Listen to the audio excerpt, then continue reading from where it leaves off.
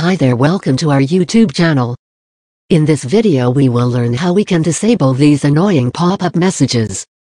To disable these annoying pop-up messages, simply click on these three dots icon in Chrome browser. Now in drop-down menu click on Settings. Now scroll down. Click on Advanced tab. Scroll down again. Click on Content Settings. Click on Notification Options.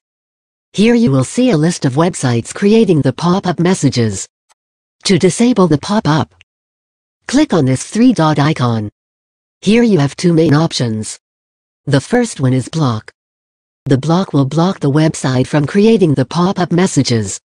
The remove will permanently delete website from the list. So this is how you can disable the annoying pop-up messages in Google Chrome. Thank you for watching. If this video was helpful for you, kindly consider subscribing to our YouTube channel. Take care.